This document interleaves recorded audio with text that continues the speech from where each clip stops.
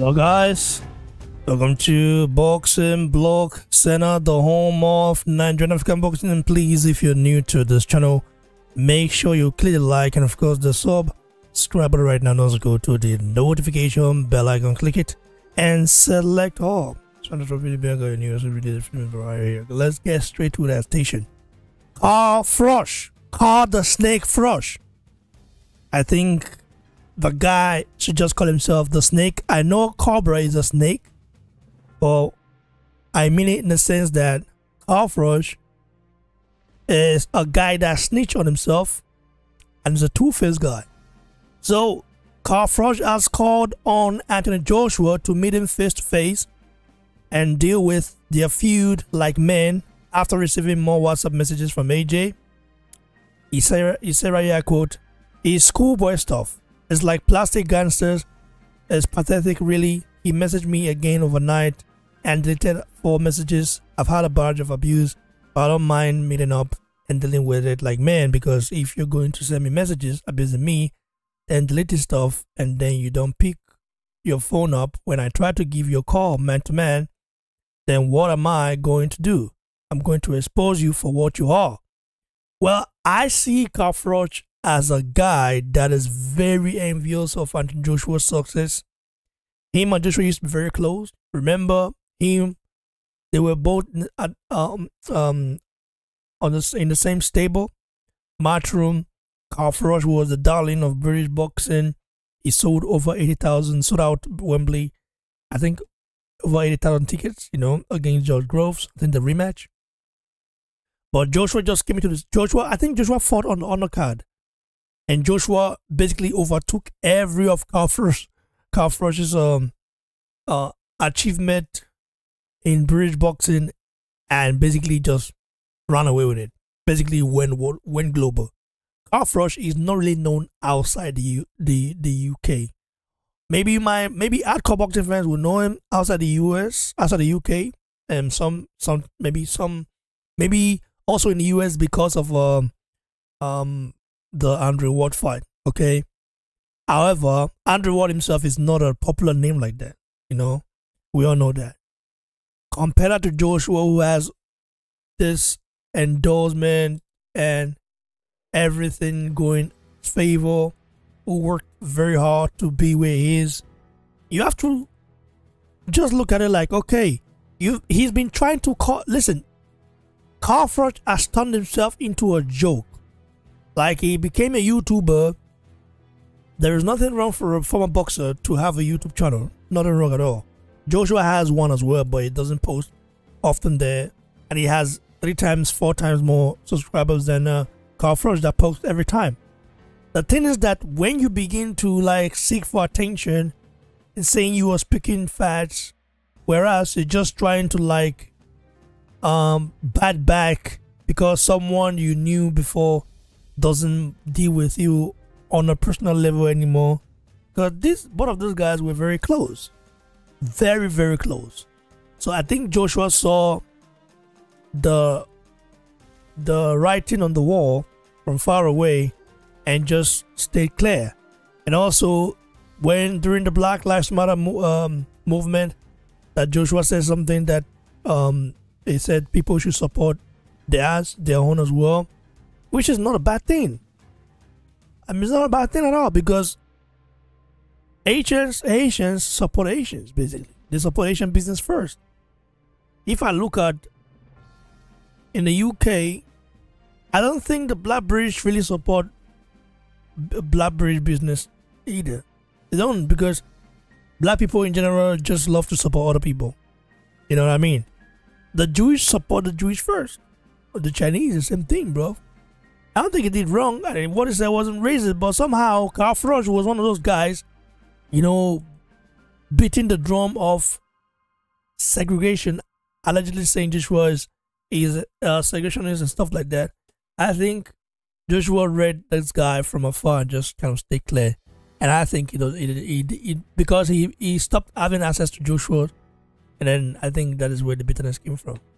What do you make of this, Tad Jagbe? Do you agree?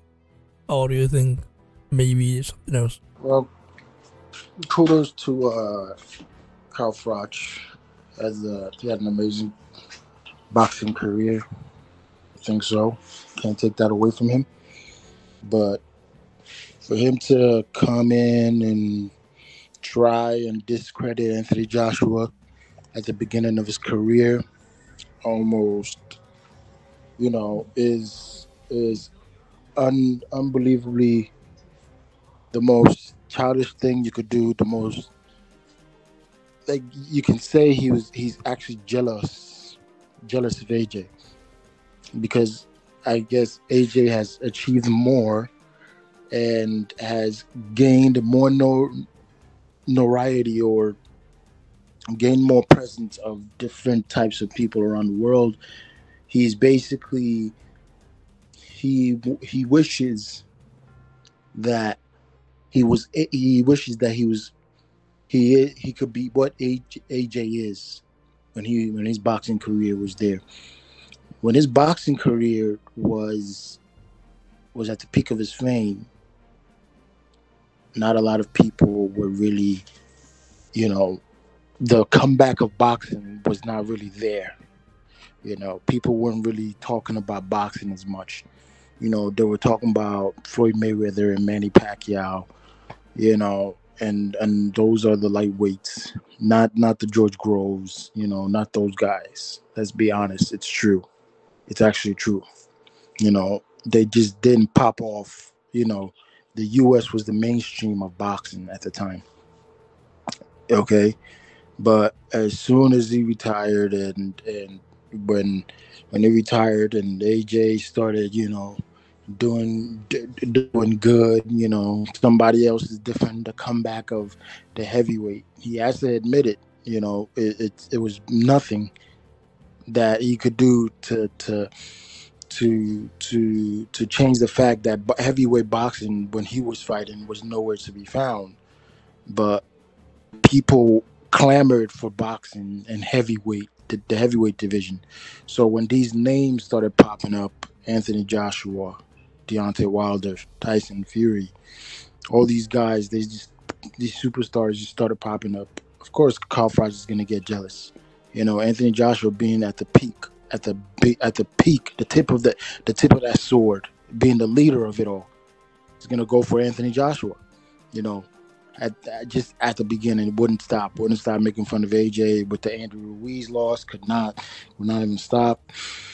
You could tell only the people that hate AJ and are jealous of him continues to bring up the Andrew Ruiz loss, because if that wasn't the case, they would be bringing up other losses of the current megastars. We're still not. I still haven't seen people make fun of Daniel Dubois the way they make fun of Anthony Joshua versus Ruiz, because Joe Joyce made Dubois quit, and Joe Joyce is not nowhere near Andrew Ruiz's skill set when it comes to hands, and he made Dubois quit. And this ain't the first time Dubois quit. Dubois quit twice, and you could tell those factors when it comes to Dubois and AJ, who's more of a popular superstar between the two. And AJ is, and people hate that about him because he's so popular. He's a black man. He's African, or British African descent, Nigerian blood. All that clamored into one man, having that one man fame, having that much money, being so influential around the world. Of course, George Groves can't even achieve what Anthony Joshua has achieved. He doesn't even have what AJ has. He doesn't have that. He doesn't have that ancestral background, the Nigerian background. So many fans around the world. So many he wishes he had, and that jealousy is eating him up inside.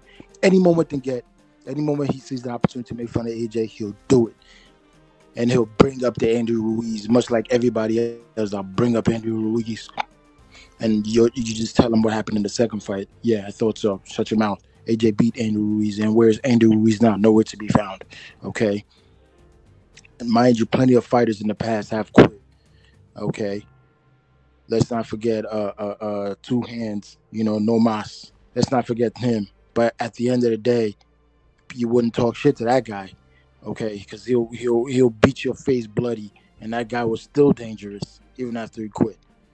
So George Groves, I believe, is an epitome of a hating individual. I mean, he hates AJ's career to the core. AJ's richer. AJ's more popular. You mean Carl AJ's a Froch? lot more. I mean, yeah, Cal Froch. I'm sorry. Not George Groves, bro. No, yeah, of course, Cal Froch. My apologies. As more going for himself. So the hate is gonna ride. He's gonna ride that hate train and continue drinking that hate juice. Okay, until AJ says, okay, this is, I want to put my career to an end. But by that time, AJ has overshadowed and overpassed him as he's doing right now. Money, everything. Come on, I'm being honest, man. That's where it is. Thanks, bro. I appreciate your take on this, guys. You ready for our other Jagway? Stay tuned for more Super. I'll be right back with more bangers. Till this, guys.